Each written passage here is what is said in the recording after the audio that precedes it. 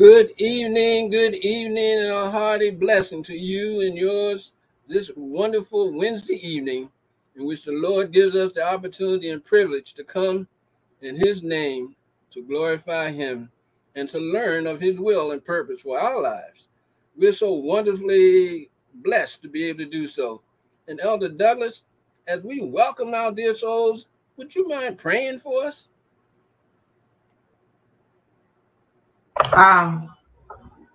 I don't mind at all, Elder. Thanks be to God that He gives us this moment to do so and invite us all the time that we can come to Him. I want to add my word of welcome to yours to say for everyone who tune in tonight. Thank you so much for joining us. And thank you so much for choosing this moment and this time to spend again at the feet of Jesus. So we welcome you again tonight Amen. to our Bible study. I invite you to join me now as we offer a word of prayer to our Creator. Dear Heavenly Father, thank you so much for your keeping care throughout another day. Lord, it's only because you allow us to be here at this moment that we are here, Lord. We thank you for the breath of life, and we thank you, Lord, that in spite of our nothingness, you have led us to this point so that we can call upon you. And at this point where we can speak the word only by your guidance. So tonight, Father, we ask for your divine anointing. May you speak through us, Father, to your people and do your own conviction, have thine own way, Lord God. It is a subject that we know that sometimes it's in dispute. But Lord God, your word stands forever and ever and is done in truth and uprightness. So we look only to you, Father, and we thank you again. Father, tonight in a special way, we call upon you to remember the cousin of Elder Lightbody who was in an auto accident. We ask you, Father, to continue to grant divine healing. We ask that you will continue to be with him and his family and the entire family and relatives, Lord, as they continue to look to thee because you bring healing, Father. Remember our dear sister Davis again tonight, Lord. We ask that you will be with her, Father, oh God. Grant her your healing touch upon her hand, oh God. We ask that you will lead her and guide her and protect her, Father. Lord, remember Brother Benjamin tonight. We ask that you may cover him under your precious wings, that you may continue to touch him, Lord, with the touch that comes only from you. Father, we ask the same for our dear sister McGee. Be with her, mighty God. We thank you that you have allowed her again to be out of the hospital. Please, my Father, continue to grant her your healing, protecting care, and above all, keep our heart and our mind steadfast upon thee. We pray for the entire family members, Father, that you may cover them. Keep them, Lord. Throughout every situation, we ask that you will give them the strength and the courage, Lord, as they press on with their beloved mother who is ill. Father, we ask that you will continue to be with Sister Jesoda Hands. May you help her, Lord. May you cover her. May you grant her your healing touch, Father. May you keep her steadfast and true to thee. Thank you, O God, for the DuJoy family. Lord, oh God, we see Brother DuJoy who came to church on Sabbath, and we are so thankful, Lord, for you alone could bring that to pass. We thank you. May you bless the entire family. We ask you tonight, oh God, to remember our dear Elder Randall, his sister-in-law who is in the hospital. Lord, we ask for your divine touch, your divine visit, Lord. For we know that there is nothing that is impossible with thee. So we ask for a healing touch. And the daughter-in-law in Virginia as well, Father, we ask for your healing touch. And we ask that you will be with the entire Randall family, oh God, and the extended family. Continue to cover them under your precious wings. Father, we ask that you will speak through us tonight. Have thine own way, Lord. Remember our beloved Andrew. Oh, thank you, Jesus. Thank you that you have placed that willingness in his heart to be on this platform whereby he can allow us to speak, Lord, so that others can hear us and glorify your name. So continue to be with him, Father. Continue to lead him day by day, Almighty God.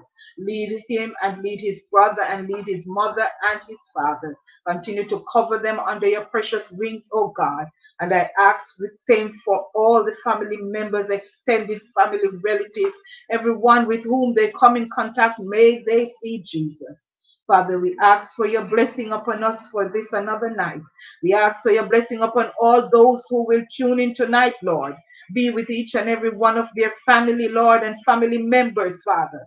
And may they hear something that will cause them to turn to you, something that will cause them to solidify their relationship with you, something that will give them encouragement, Lord, to press on, knowing that we have a Redeemer, we have a Savior, and we have a King. Thank you, Lord. Be in our midst and take full control as we surrender to you. In the worthy name of Jesus, I pray. Amen. Now, Brother Randall will bring us our scripture reading. Yes, ma'am. Thank you, Elder. And tonight, our main scripture reading is from Proverbs chapter 31. Proverbs chapter 31, verses 4 through 6. And I'm going to be reading the NIV version. Verse 4. It is not for kings, Lemuel. It is not for kings to drink wine, nor for rulers to crave beer, lest they drink and forget what has been decreed, and deprive all the oppressed of their rights. Let beer be for those who are perishing, wine for those who are in anguish. Let them drink and forget their poverty and remember their misery no more. May the Lord add a rich blessing to the reading of his word. Amen. Amen. The word of the Lord, and blessed be the word of the Lord.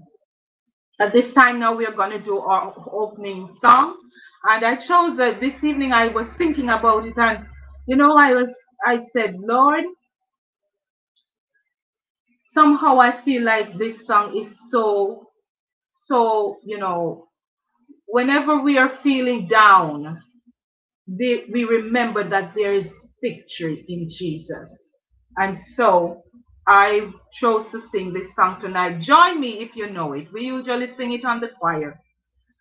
I heard an old story, how the Savior came from glory, how he gave his life on Calvary to save a wretch like me.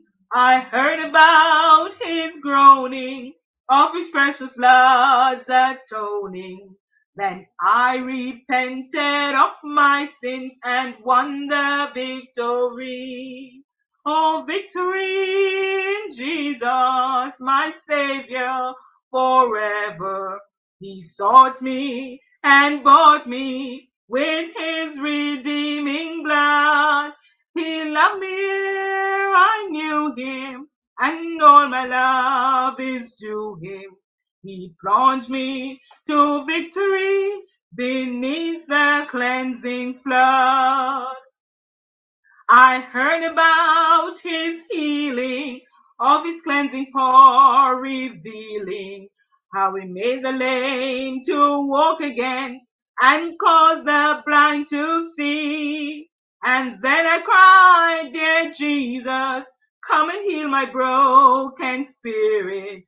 And somehow Jesus came and brought me to the victory.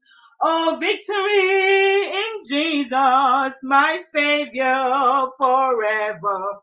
He sought me and bought me with his redeeming blood. He loved me ere I knew him, and all my love is due him. He sought me to victory beneath the cleansing flood.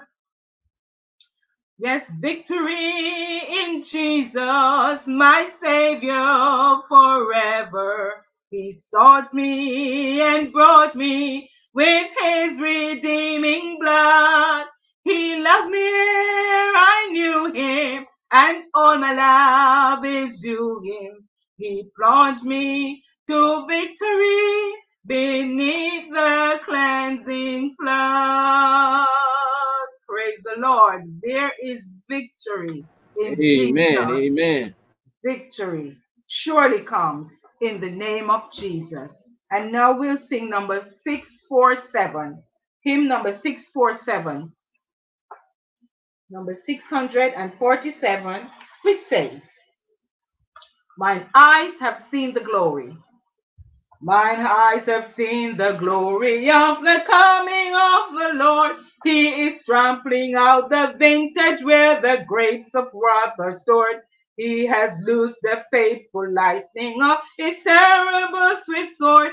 His truth is marching on. Glory, glory, hallelujah. Glory, glory, hallelujah. Glory, glory, hallelujah. His truth is marching on. Brother Randall, over to you, my brother. Amen. His truth is marching on. One of my favorites as a kid, which has been a few moons ago, but that was one of my favorites. As his truth goes marching on. My dear brothers and sisters, we're so happy to be with you this evening, but to talk about something that's very, very serious. And as we read, and I'm going to reread again Proverbs 31, 4 to 6, it says, It is not for kings, Lemuel, it is not for kings to drink wine, nor for rulers to crave beer, lest they drink and forget what has been decreed and deprive all the oppressed of their rights. Let beer be for those who are perishing, wine for those who are in anguish. Let them drink and forget their poverty and remember their misery no more. Some have interpreted scripture to mean that it's just for rulers to not drink. For everybody else, when they get sad and deprived, it's okay. But no, folks, what this is saying is that number one, if we're going to have good judgment, not just rulers, if we're going to have good judgment, we need to stay away if we're going to do the right thing at all times. And if we are kind of lost in ourselves, we can end up on a course that will take us to a perishing state. And I'd like to share with you the word addiction. Addiction. Something that the only thing that it would be good for us to be addicted to would be to serve the Lord our God. That's the addiction that we need in our lives today. Doing a quick Google search, it turns out that thousands results from the harm caused by addictions, whether tobacco, alcohol, harmful drugs, or even game consoles or cell phones. The rise of the addiction recovery industry in the United States is but one sign of its scale. The human toil within families, businesses, communities resulting from its destruction is another. Hardly a day passes when there isn't a news report of an overdose death, another family ripped apart by the results of addiction, or the tragic loss of life at the hands of a drunk driver. The human cause of tobacco addiction is almost immeasurable, as those who've seen a loved one struggle with lung cancer or the combination of emphysema and chronic bronchitis, referred to as COPD, sadly attest.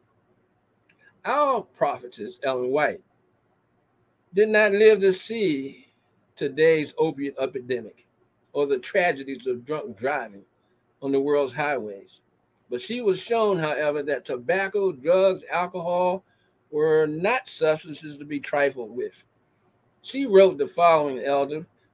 She said, On every side, Satan seeks to entice the youth into the path of perdition. And if he can once get their feet set in the way, he hurries them on in their downward course, leading them from one dissipation to another, until his victims lose their tenderness of conscience and have no more fear of God before their eyes.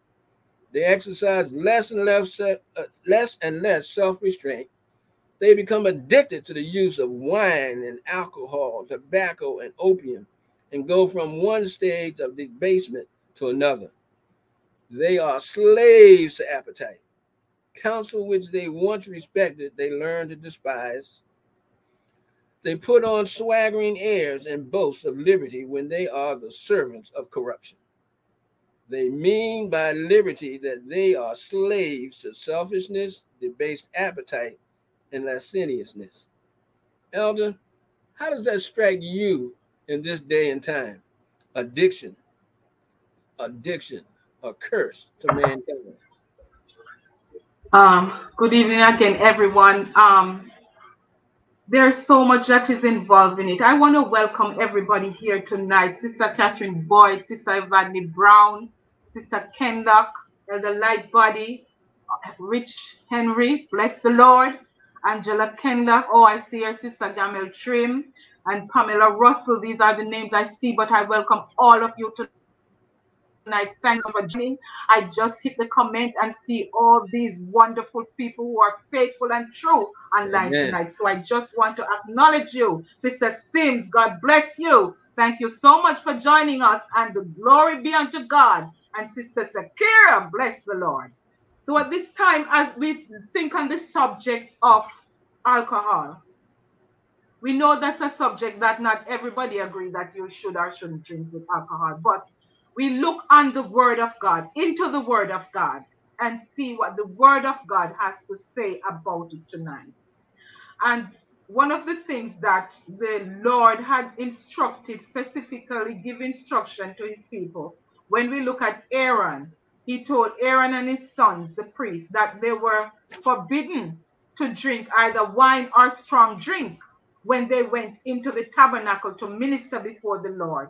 So the Lord is telling them, listen, stay away from that, because the Lord who knows know the effects it can have. And as we look in Leviticus 10 and verse 8, we see whereby the Lord said unto Aaron, verse 9, do not drink wine, nor strong drink, thou nor thy sons with thee, when ye go into the tabernacle of the congregation, lest ye die. It shall be a statute forever throughout your generation. So, and he said in verse 10, and that ye may put difference between holy and unholy, and between unclean and clean. So as we look at it, we see whereby the Lord is giving instructions about strong drink. And as I was studying earlier, Elder, I see whereby wine was referred to as the cluster. There is a new wine that the Bible said that is found in the cluster, which is a fresh grape that is picked from the tree. So that was referenced as wine in the Bible. So there is a new wine, and then there is the fermented wine. Now, the new wine, we know that that doesn't do anything to us in terms it's helpful. But we know that there is a fermented wine that will alter our senses. And so God, and is not only altering our senses, you have seen so much devastation that indulging in a strong drink can do. Amen. Elder. And that's an important distinction, because the fruit of the vine, of the grape, is excellent, healthy, and beneficial drink, but it's the fruit of it, and as you said, unfermented. And in the Bible, the word that's translated wine happens to refer to evil one.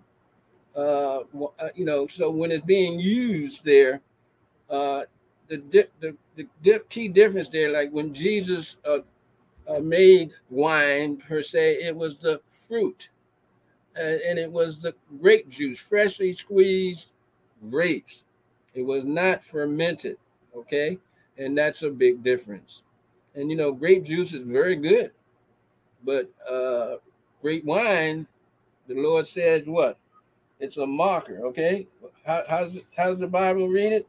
It says, wine is a marker, strong drink a brawler, and whoever is led astray by it is not wise. So we're not wise if we take these beverages in the fermented condition. In no way is the good Lord promoting, suggesting, or offering that to his people. He's saying everything he can to lead us away, uh, away from, indeed, alcoholic beverage or anything that.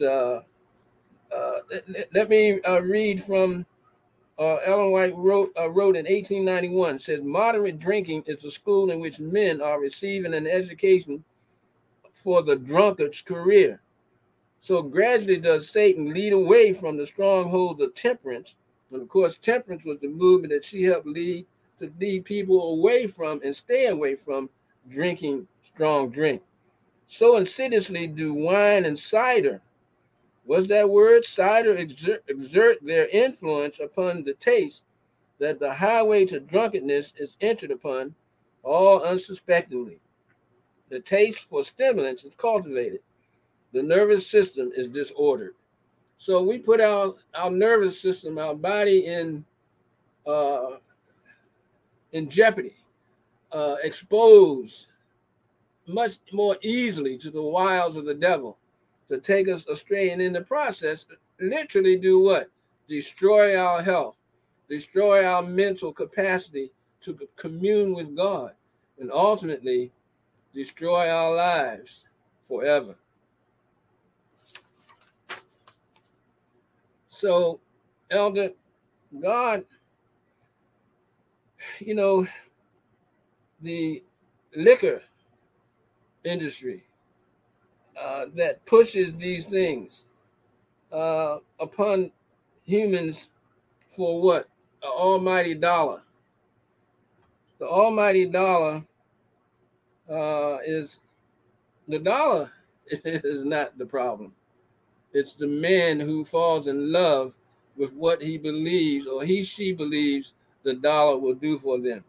And so this scripture pictures the work of those who manufacture and who sell intoxicating liquor.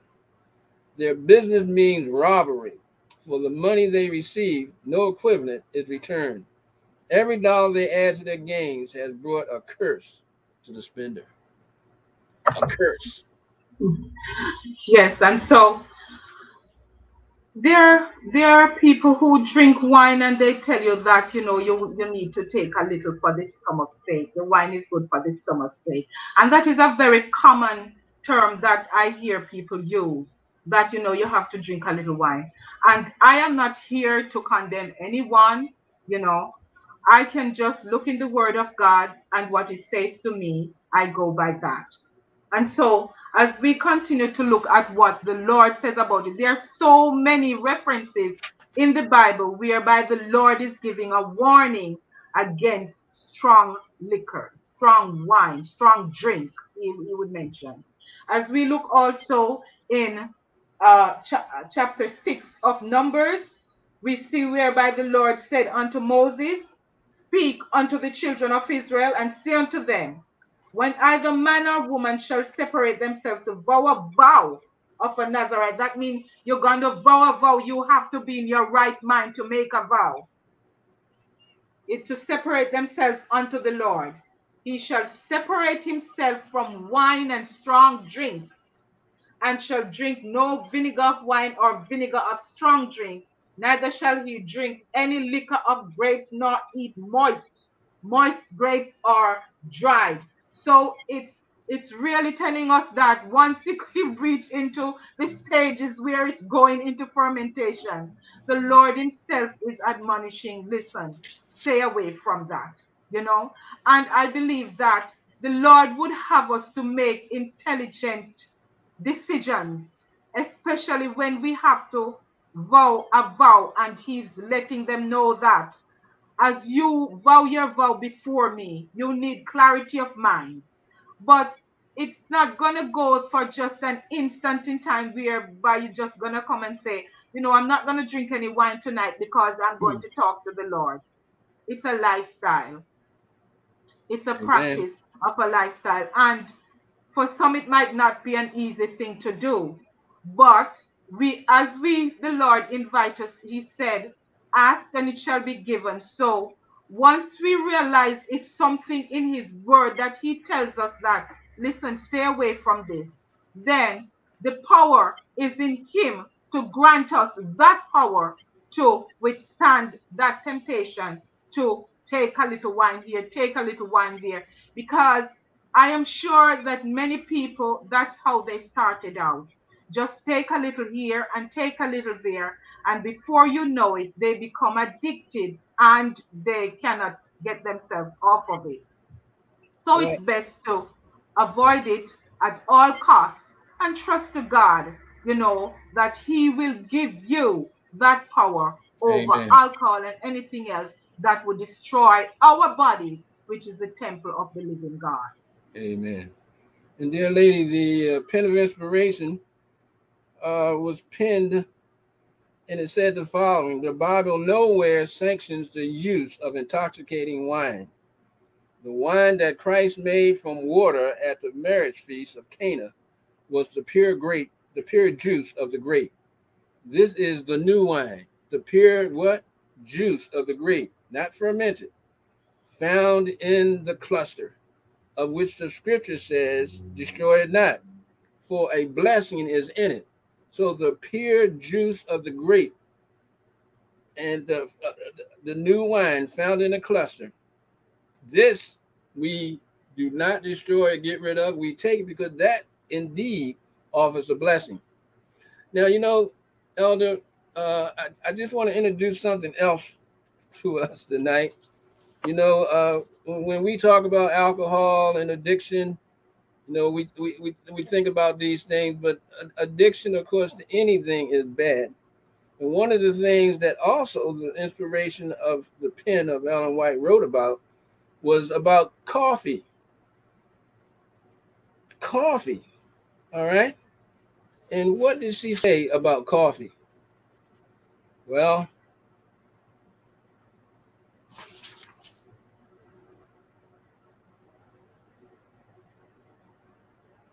how should we equate with coffee? Or for 100 years, Seventh-day Adventists stood out as social oddities because we did not smoke. But by accepting the insights of church co-founder Ellen G. White, we were spared the now well-known major health issues of tobacco that tobacco causes. Today, the world has finally caught up with us on tobacco. It even recognizes the benefits of an alcohol-free and meat-free lifestyle. But there's one area of health that finds society moving in precisely the opposite direction from Adventist teachings. And a lot of people may not know that this is an Adventist teaching. In some societies, 4 out of 5 adults drink coffee. Many of those who don't drink tea or caffeinated soft drinks. This use of caffeine is not generally viewed as a health concern by contemporary society. Rather, it's celebrated, as the news website newzealand.com, all the way from New Zealand, it said in the last couple of decades, New Zealand has undergone a coffee revelation, as many Kiwis have become connoisseurs of their favorite black beverage. For more than 100 years, Ellen White advised against caffeine. She said the following: for Ellen White, using caffeine and coffee as a beverage is a sin, an injurious indulgence, according to the comprehensive book, The Prophetic Ministry of Ellen G. White.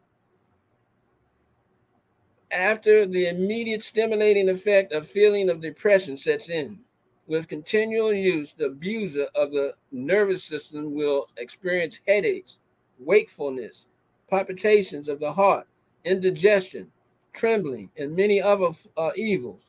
For what are they? Tea, coffee, and many other popular drinks wear away the life forces. Both tea and coffee are what? Poisonous, and Christians should let them alone. That's quite a statement. And I just want to share one other thing before you comment, dear lady, and that is I got a little surprise about where the coffee bean came from. It came from Ethiopia in the 9th century. It was originally known as the wine of the bean because it was used to circumvent the Muslim prohibition against alcohol. It became an essential part of the performance-driven religious behavior of the whirling dervishes associated with the mystical Sufi branch of Islam. Christian churches originally outlawed it, but in the year 1600, the Pope blessed its use.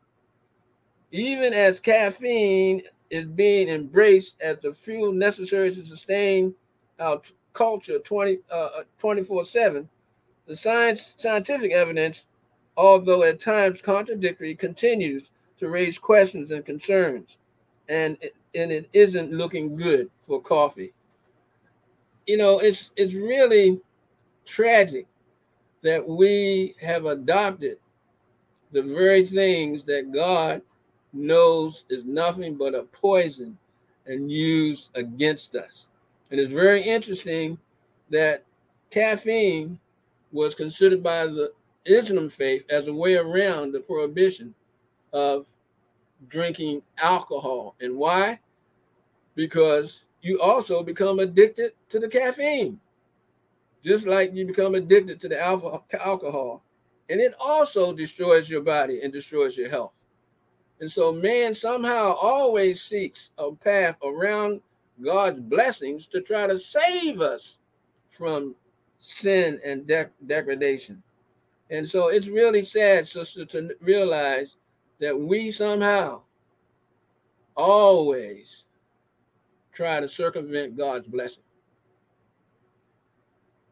You know, Elder, it's interesting that you read about. I never knew about the coffee. I know I do not drink coffee because of the caffeine that is in it, but there are people who they tell you that there is nothing wrong in drinking coffee. That is new knowledge that you have brought to us tonight. I guess there are others who know about it because it's something that is written, but I did not know about that aspect of it, you know, the historical aspect of it. But what I want to look at is that the major thing that the devil wants to do is to alter our senses so that we do not seek the Lord and that we do not worship our Creator as we ought to. And as Elder Lightbody says, that fermented drinks impair the judgment. It is impossible to serve the Lord intelligently if the mind or judgment is impaired. And we see that all around us. We see even how much like drinking too much or even drinking at all. Because as we said, people use the excuse that they do not drink too much as an excuse to actually drink a little bit here and there. But they said it's not the same day that the leaf fall into the water that it goes bad. So it's here a little, there a little, and gradually before you know it, even the person who become addicted will be remain in denial. And you know that even with Alcoholic Anonymous, they cannot offer any kind of cure until you acknowledge that you are addicted to something. And so it's the onus is on us to, as the Lord impart knowledge to us, we do not have to get into a defensive mode because we know that of ourselves we can do no good thing. But we know that we have a Savior, we have a Lord who gives us power over every unrighteousness, the seen Amen. and the unseen. Yes, it's a lot for the seen and the unseen. You And see? elder, the Yes, good Lord sir. is not trying to hurt our feelings or make us feel bad when he warns of these things. He's trying to indeed help us, to bless us, so that we will not only not feel bad about sinning, but that we will be in, because remember, our relationship with him is based on our what? Choosing to do what? Die to self and to allow Jesus to come in and live in us and through us. But it's got to be our choice. He won't force it. What's the devil's plan? Alter the mind so it cannot make such a decision. And what alcohol, caffeine, or whatever else might be addictive, it's not just a little of it is bad. Once it takes over, then we become under whose power? Under Satan's power, because the good Lord is no longer able to communicate as he would like to. It's a real battle. Not that he can never get through, but we just make an already hard fight much, much worse. But we make it easy for the devil to do what? To help many of us. There are literally millions of us perishing because our minds have been altered by these things that addict us and that make us easy victims and targets for Satan. Amen. Amen. And we see whereby in Proverbs chapter 20 and verse 1, it says, wine is a mocker, strong drink is raging, and whosoever is deceived thereby is not wise. That's the word of the Lord.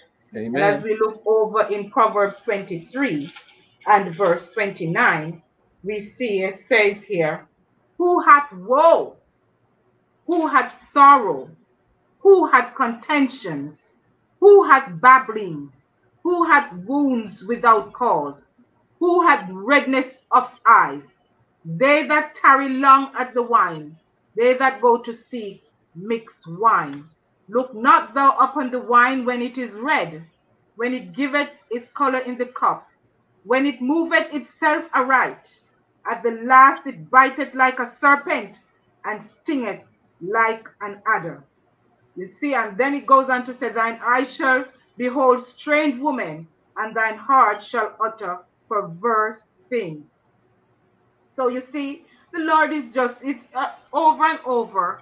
We see where the warning is given to us that it's not something that we should indulge in. You know, if we want to, because if the Lord seeks for us, you spoke earlier about making the choice. And we can only make intelligent choice of choosing the Lord as our intellect is clear to do so. Amen. And when we put in alcohol in our bodies, it impair our judgment. And how can we worship the Lord in spirit and in truth in that way? And Jesus Elder, said, there's a young okay, man named Andrew Nelson who's an Adventist medical student at Loma Linda University who did some studies on this as well. And I just want to read two statements. One of them is from Ellen White that he shared. And he says that caffeine, and the title of it is The Caffeine Crisis, the percolation of a stimulating conversation. I love that title. The percolation of a stimulating conversation.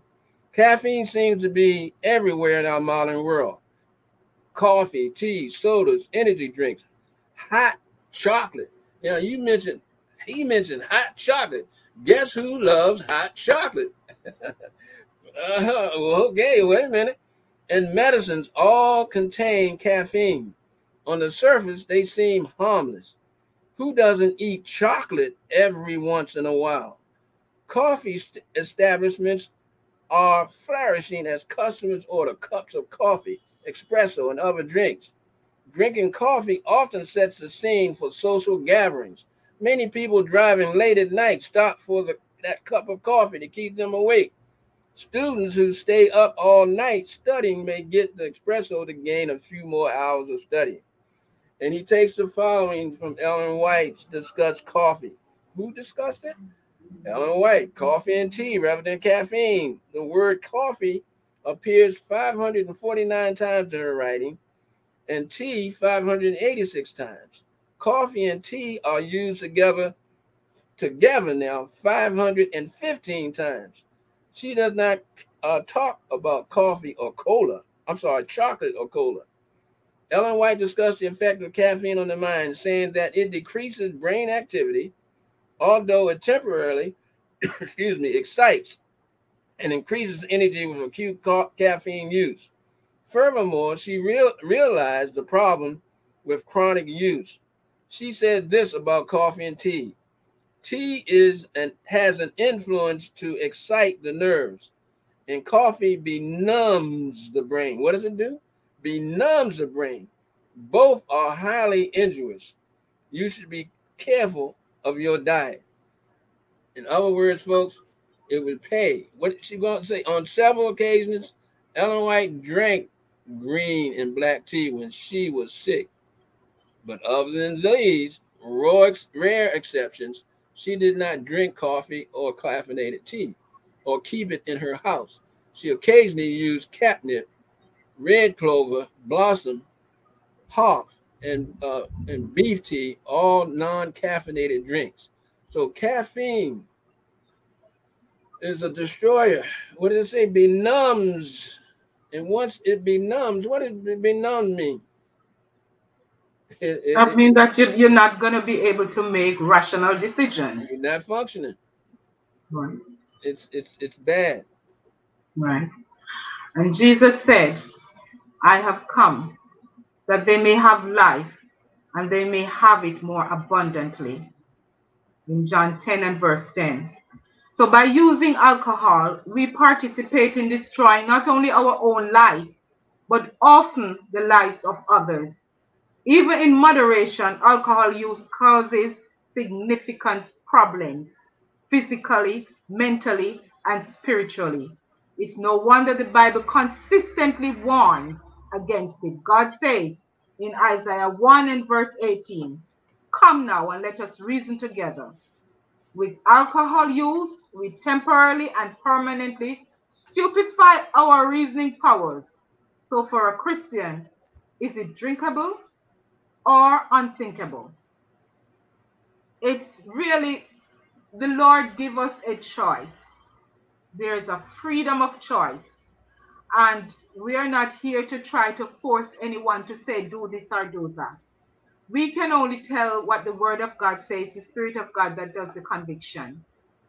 But as we read in His Word and as we prayerfully search the Scripture and we ask Him to lead and guide us, He, as I said, gives us the power over every unrighteousness. I've been through seeing situations whereby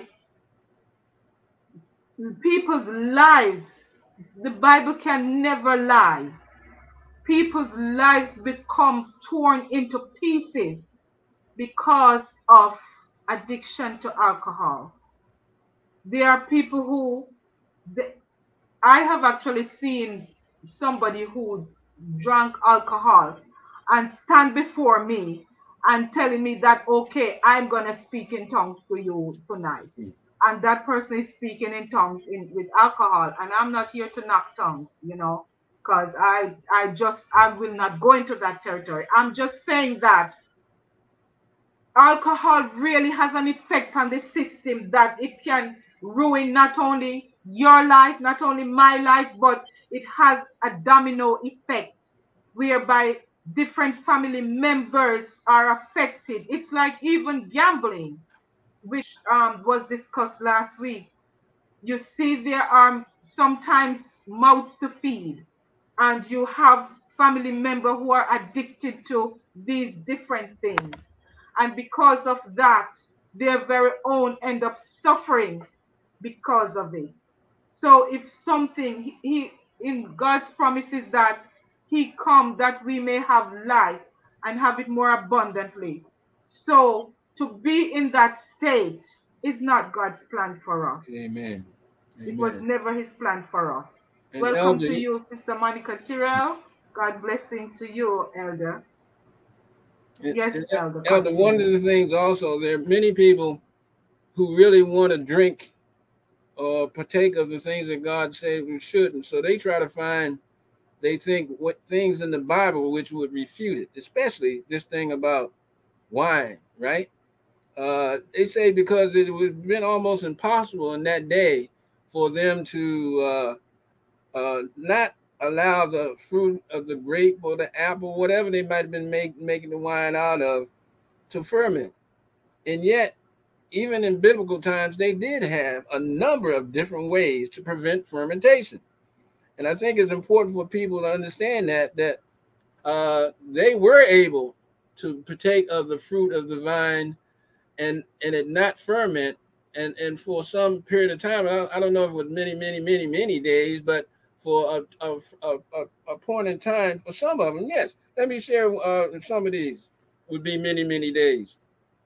One method involved boiling the juice and reducing it to a syrup that would later be diluted with water. In other words, make it into a syrup and add some water, and you have the fruit of the vine, okay? Unfermented. Another was to boil the juice with minimum evaporation and then immediately seal it with beeswax in airtight jars. Clamp it down airtight, unfermented until you take it out, and what do? Add a little water. 2, 3, drying the fruit in the sun and then reconstituting it with water, adding sulfur to the fruit juice, or filtering the juice to extract the gluten were also methods that would prevent the juice from fermenting. So they had a number of ways that they could. And notice, unlike what I originally said, really, they could keep for a while. And all they had to do is add water. And unfermented wine in ancient literature, it tells us that referring to reconstituting grape syrup to make grape juice, Aristotle, very famous man, who was born around 384 BC, wrote the wine of Arcadia was so thick that it was necessary to scrape it from the skin bottles in which it was contained and dissolve the scrapings in water. And it then went on to some. There is no wine sweeter to drink than that of Lesbos, is what it's called. It was like nectar and would not produce intoxication. Didn't ferment. So they did have ways of utilizing the fruit of the vine, in this case, the fruit of the grape, for a long, long time, unfermented. So that little story also is debunked. There were ways, boiling. Wow. All they needed what? Some fuel and a little fire, and they could boil it. So the good Lord says, no, no, no. I know what I want from my people and for them. In no way am I going to say that's not what they should have, and then not give them away to not have it. Yes, Elder. And so you see that you went back into history again into different ways and means that they could, they go through to produce the state of wine, bringing it to that phase whereby it alters the senses. And as our dear Elder Tyrrell is saying, Christians knew that their bodies is the temple of God. Therefore, nothing that defiles the body should be put in our bodies. We should be following. Thus said the Lord, the words of God is the light to our feet. See, we agree with you 100%, Elder Tyrrell. It's as simple as that. The word of God, no matter how somebody might try to circumnavigate around the word of God, truth stands on its own. And so, as Elder Tyrrell is saying, thus said the Lord. Follow the word of God, because why? It's a light unto our feet. You see, so that we may know the pathway to go as we travel on this journey. If we look at Proverbs 31 and verse 4 to verse 8, it said, it is not for kings, O Lemuel, it is not for kings to drink wine, nor for princes strong drink, lest they drink and forget the law. There we go with altering the senses again, and pervert the judgment of any of the afflicted. Give strong drink unto him that is ready to perish, and wine unto those that be of heavy heart. To him that is ready to perish. Isn't that serious? Strong drink to him that is ready to perish. Let him drink and forget his poverty, and remember his misery no more. So you see, people will use alcohol as a way of forgetting their circumstances, their immediate circumstances. But when it wears off, they are back to square one again, and then going into a cycle, being dependent upon something other than the Lord. The Amen. Lord placed in each and every one of us that void which can only be filled by Himself. And so to choose different ways and means, and I'm not saying it's just wine, there are different things that each individual know. They choose to put in that place where God alone should occupy. And so as we become addicted to different things in our lives, then that is a way of preventing us. We are going into uncharted territory because the whole idea is that the Lord would want to restore us back to Himself. And as He restores us, we have to stay away from the things that He instructs us in His word to stay away from. Welcome to you, sister, beloved sister Joan Gilpin. It's thank you for joining us. Back to you, Elder. Well, Elder, it's again. I want to share this last little statement from uh, a spirit of prophecy, and then I want to make a statement. It says, because the mind and conscience are intimately related, Ellen White was concerned about how caffeine and other addictive substances may affect us spiritually. Affect us how? Spiritually. The Apostle Paul gives us this vision. Therefore, I urge you, brothers, in view of God's mercy, to offer your bodies as living sacrifices, holy and pleasing to God. This is your spiritual act of worship. Do not conform any longer to the pattern of this world, but be transformed by the renewing of your mind, that you will be able to test and approve what God's will is, His good, pleasing, and perfect will. What a wonderful vision Paul gives us about what we can be as we understand God's will for our lives.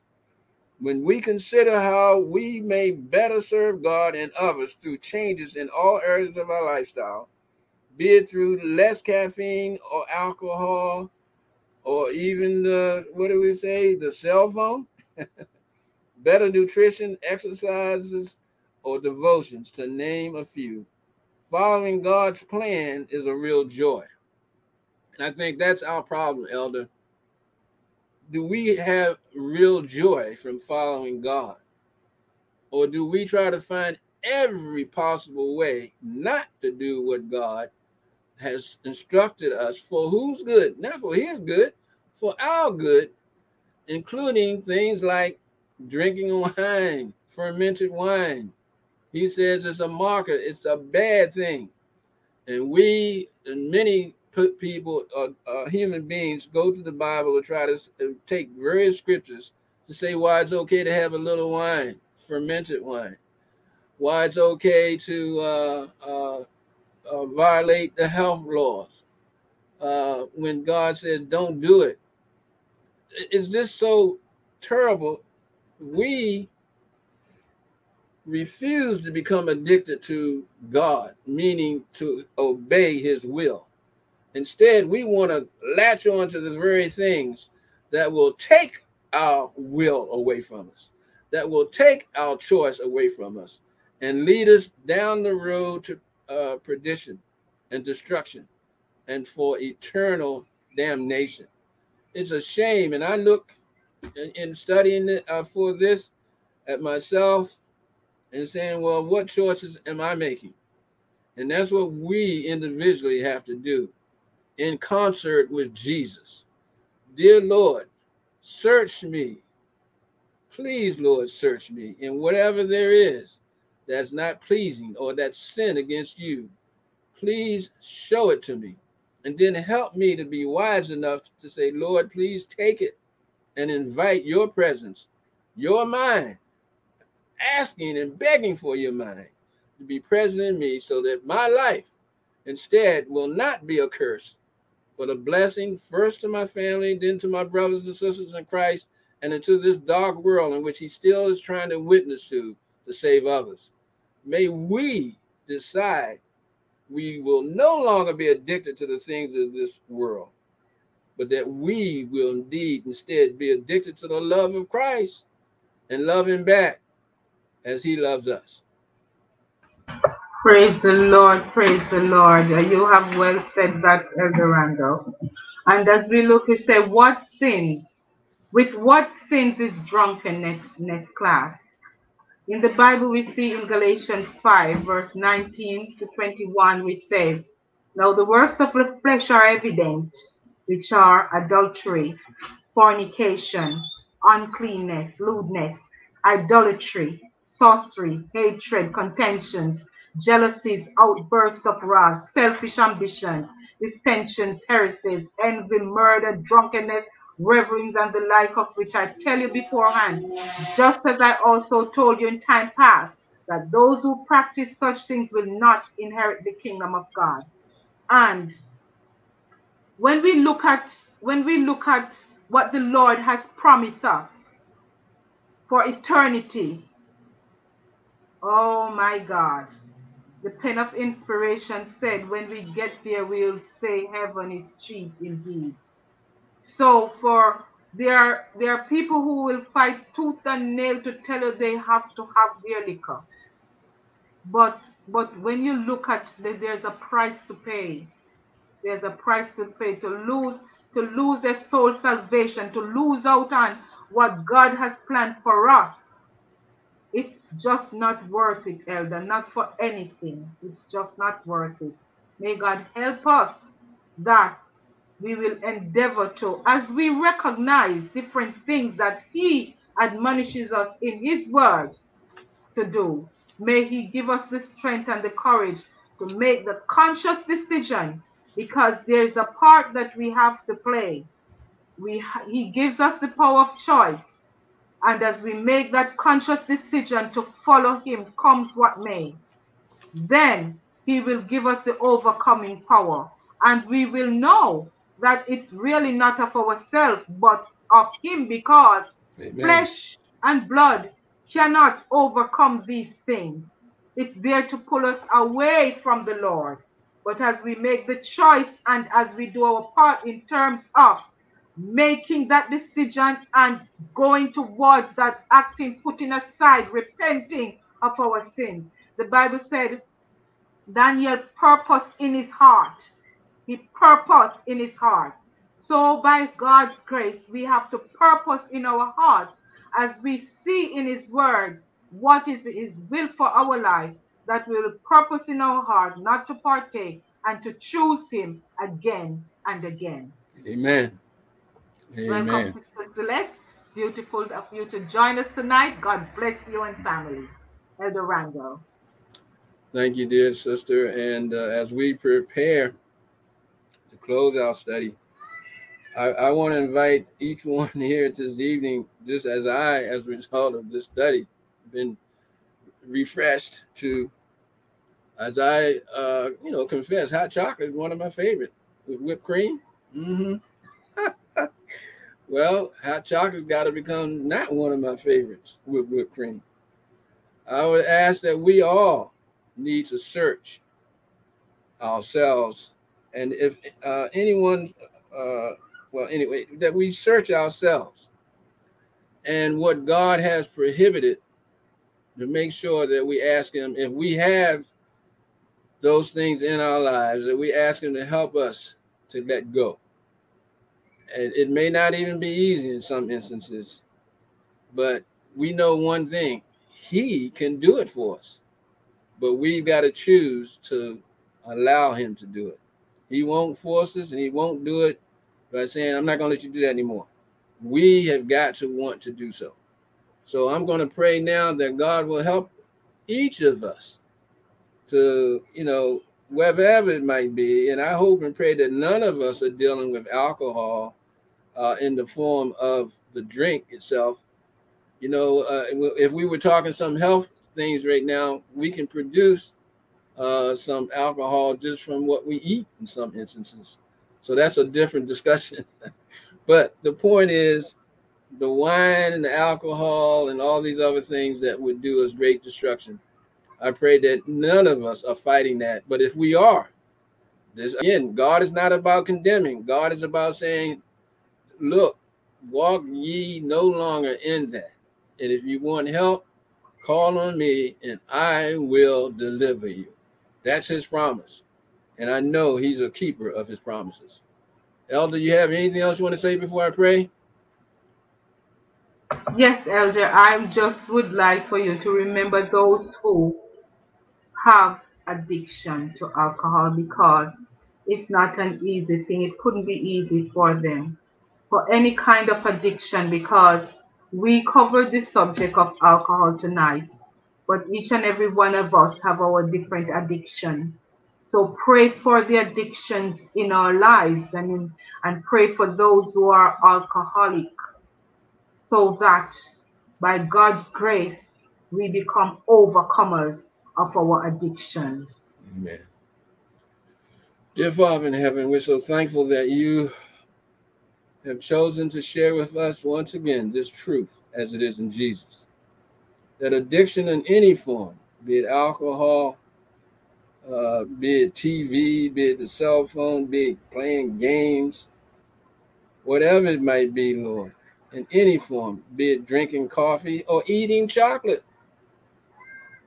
help us to say thank you, Lord, for revealing these things to us so that we have a chance, with your help, first to be rid of these things that would affect our minds in such a way that we would not be able to choose, rightfully choose. Our minds would be benumbed such that we would not be able to exercise choice. And the devil would continue to have his way with us. Help us to say yes to you, no to ourselves, no to the devil, and help us to plead with you for deliverance, whatever the form it may take in our particular lives. Indeed, as Elder Douglas has just said, whatever we may be addicted to, Lord, we ask for every soul here under the sound of my voice, and for their loved ones and families and ones that they might be praying for themselves, who may be addicted to one thing or another. We pray for deliverance that only can come from you and through you.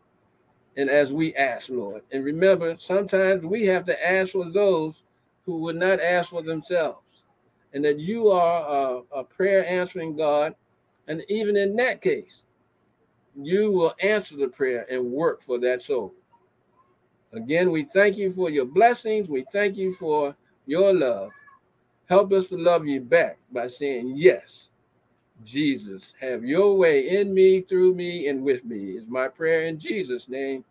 Amen and amen.